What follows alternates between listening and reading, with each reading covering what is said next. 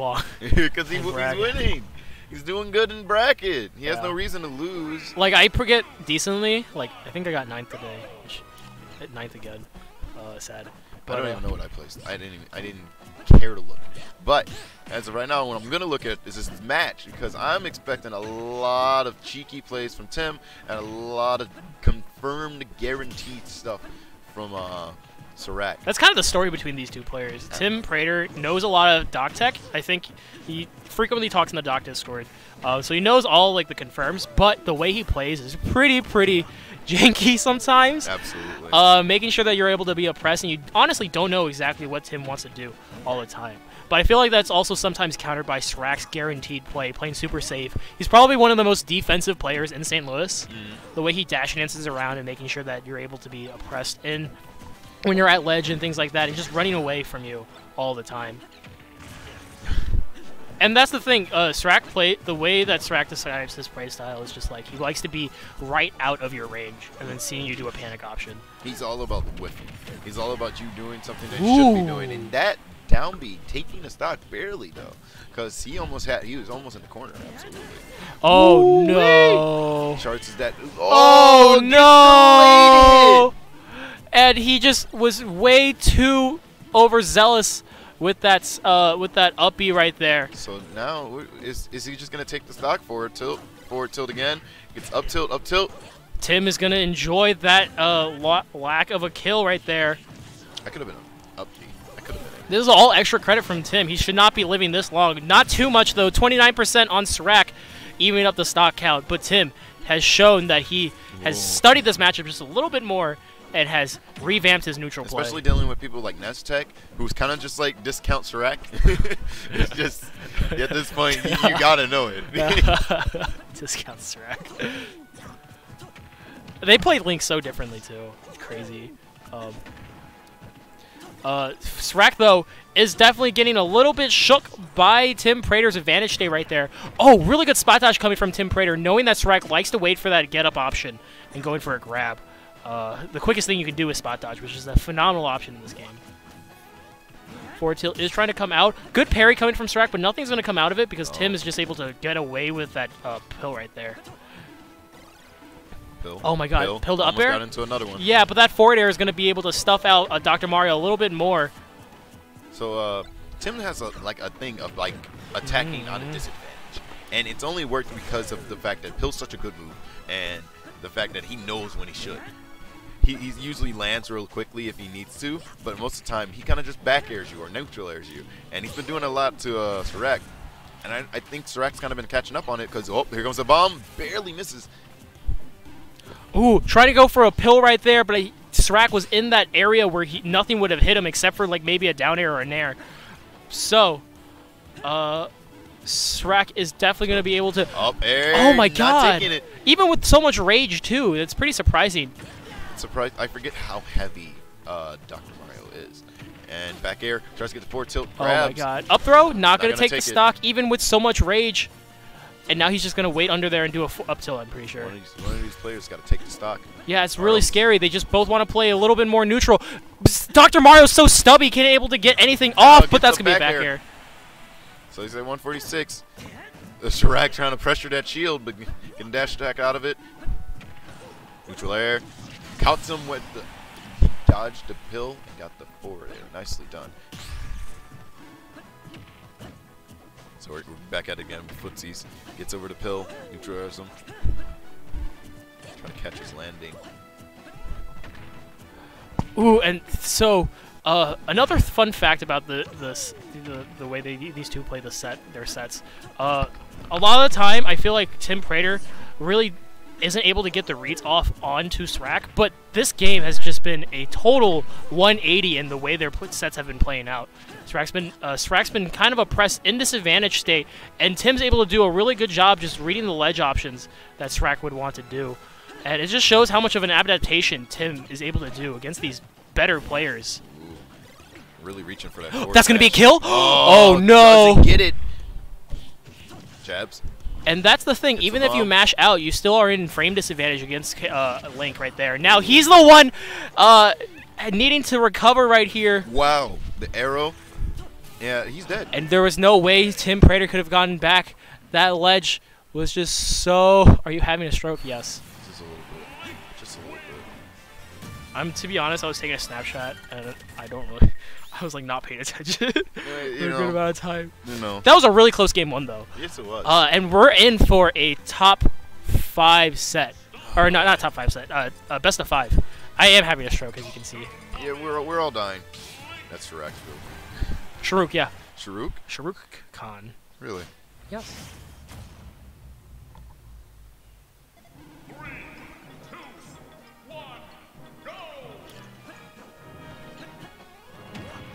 Okay, so game 2, going back to Pokemon Stadium. Tim, I think, was playing phenomenal that game. I think he was just put in disadvantage, and Dr. Mario was kind of abused right there, making it so that... Nerf Link. Please, Link... I don't think Link... Link's annoying to deal with, but I don't think he needs to be nerfed. I think he just needs to, I don't know. Did you know they buffed up air? Did they? In the last patch. Well, sure did. What a smooth conversion. Up smash coming up with a bomb confirm right here. srAk knows a couple bomb confirms, and he's been showing it sometimes, but not as much as the other Links do. He's a lot more of a neutral. Wow. He almost got the read right there and wanting to take the stop. Ridiculous. Again, we're seeing Tim Prater make the adaptations more and more. And just to know that he was looking for a certain height, a certain trajectory, he literally knew. Whoa. Oh my god. F smash going to be a little bit too slow, and srAk is trying to make it back on the stage. Going to lose the stock though. 161 though, 69. Not too much, but Tim Prater is at the magical percent. Magic. And loses it immediately. Neutral air, gets back thrown. Are we looking for the Tims? He grabs the bomb instead. Oh, and that's going to be a down throw and even more combos. It's a lot of percent onto srAk right here. Just waiting in shield, srAk's able to get that grab off and that put... moment of respect where you both hold shield and yeah. like, all right. Who's the one who makes the first option? And is the other person going to whiff? That's the thing. Sometimes you just whiff. And we're seeing Tim Prater do a really good job just playing neutral and extending that lead. 94%. No, but take it away. Up smash is going to be able to even it up. Oh, so scary. Catch with the bomb. Gets the up smash. Almost taking it. Just double jumping in the ledge, making sure that he was able to get back in front of Tim Prater. srAk looking for some damage, trying to get something. And not going to take it too early, too in the middle of the stage, really. And Tim Prater's doing, again, an amazing job. Tim Prater's one of the best players at parrying. It's insane. That's going to be a back air. Nice. Now he's basically lapped and has a whole stock up onto srAk right here, trying to show that game 1 should have been his. He was just put in disadvantage, and Doc sucks. Well, he's making Doc look like a nice top-tier player and top-tier character, just in general. And trying to snipe with those pills all the way down there. Yeah, if it caught his double jump, it would have been super scary. You don't want to give srAk too much room, though. As we saw the last time, Tim Prater had the lead, but the moment he was put in disadvantage, it was just super scary. He needs to keep this advantage play and keep ledge trapping Link right here. Up smash is going to be an overzealous move. Oh, try to get the jab locked so he can get the forward smash, take the game. Those boomerangs at the ledge right there are super scary for srAk. He definitely should not be doing something like that, or else he's going to get punished. Oh, yeah. One quick miss, and that's all it takes, really. Especially against Dr. Mario. That double up air, almost taking. I told you they buffed that move. It's dumb. It auto cancels even easier now. Even easier. So they're playing catch with the bombs, shield back moment. Air. Yeah. Oh, that was smart. He still got him. And oh no, making the best of the moment. Here's the thing, though. Tim Prater has so much percent on srAk. He just needs one more confirm or a back air. But okay, at this point, I don't know what to expect. Because srAk could out of nowhere pull this through. And never mind, gets the As you raw, say that. Gets the raw up B. srAk loves those nairs onto shield because he thinks it's frame safe. Sometimes it is, but Dr. Mario has one of the best out of shield options when you're just on top of him. Up B out of shield, the initial hitbox, just punishing srAk for being at a high percent and getting that stock. Tim Prater evens the setup 1-1.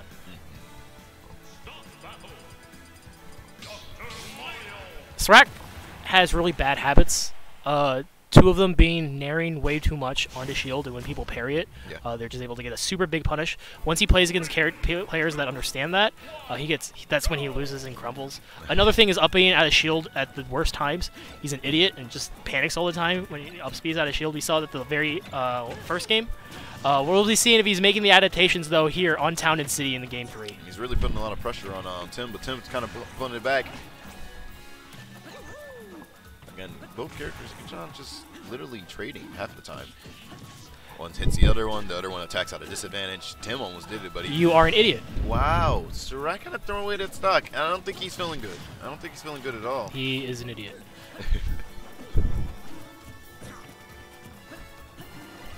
It's just, I don't know what to say. He's just an idiot. He's so funny. That's gonna be a down smash taking the stock. He's only took 29%. He's still, for an idiot, he's still keeping up pretty well. Yeah, but he could have been a whole stock lead up, and now he's gonna lose this game, and I'm gonna scream at him.